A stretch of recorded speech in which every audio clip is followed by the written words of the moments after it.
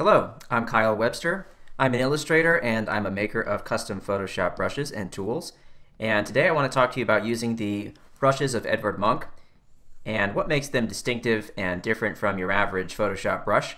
So let's dive in and explore what can be done with these very custom and very special painting tools in Photoshop. At this point, you should have your brushes loaded as tool presets, as explained in the earlier tutorial video. And you'll see them up here in your top left corner by using your drop-down menu for your tools. We're going to go through them one by one and explain how they work.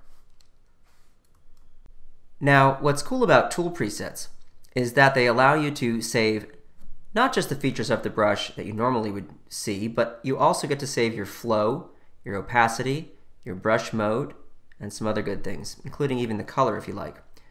Let's start with the Filbert brush right here. Okay.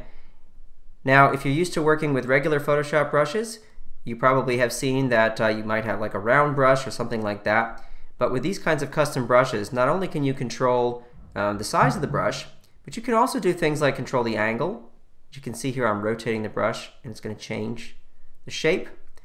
And I can tilt away from vertical. What that means is instead of holding the brush perpendicular to the surface of my drawing tablet or device, okay, I'm going to tilt away more towards a horizontal, okay, or like parallel rather, to the surface. And that's going to give me a stroke like this, okay. And then if I go the full width, see the difference? All right. Now also pressure controls how much of that canvas shows through. Just like if you're painting in the real world, if you use light pressure, you can just graze the surface of your canvas like this, okay? Really nice kind of dry brush effect. Or you can bear down and get more of that paint to fill in, all right? Like that. So get used to experimenting with how you use these brushes so that you're always making different kinds of marks the same way you would use them in the real world. All right. Now the other brushes, the medium flat, the short flat, and the short flat sparse, these do the same thing. Okay. They react to pressure, rotation, okay, tilt, and all these good things. The short flat brush does the same. Alrighty. The short flat sparse brush, it's the last of the bunch, is just very small and very sparse bristles, just like the description says, okay? And by the way, these larger brushes, for example, the Filbert, let's go back to that. If I wanted to ever use it for some detail work, all I have to do is size it down. And you can do that very quickly and easily by using the bracket keys on your keyboard. So I'll hit the left bracket key now a few times, 1, 2, 3, 4, 5, 6, 7. Now I'm down to a 60 pixel brush, which is nice for little detail work, like so. Okay. I can size it right back up again. I could even go up to maybe, say, 200 pixels, and it's going to be just fine. These brushes were all created with pretty large stamp size to begin with, so you're in good shape there. Well, let's jump over to mixer brushes and talk about how cool they are. You can do some really interesting things with mixer brushes.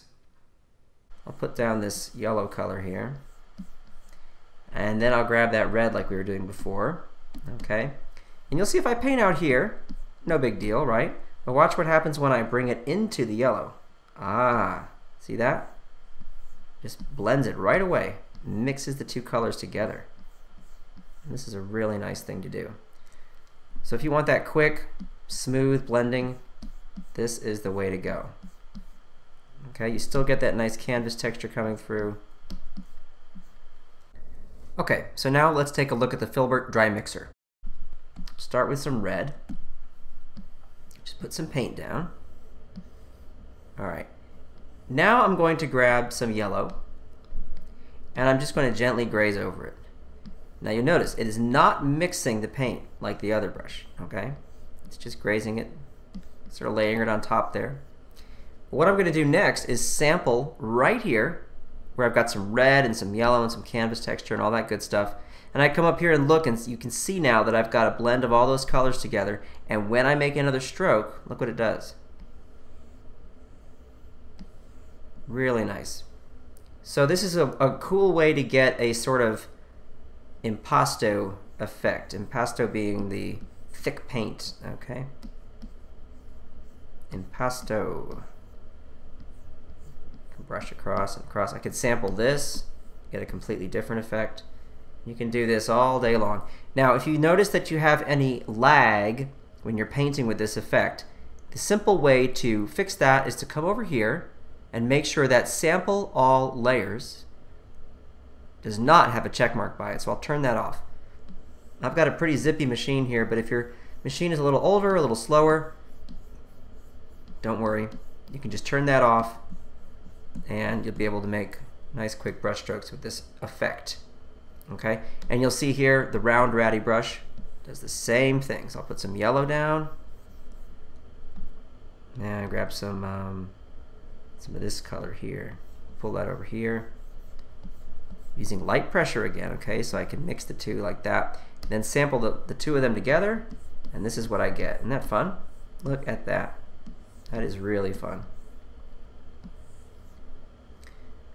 Alright, there you go. Those are the brushes. Now, I'm a big fan of key commands, so I'll quickly throw a few at you here at the end. I like to have one hand on the keyboard and one hand holding the stylus.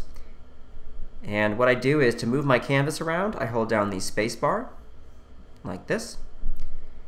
And then to zoom in, I hold down the space bar and the command key on a Mac, or the control key on a PC. Hold them down together, you'll see that temporarily pulls up my magnifying glass. I can just zoom in.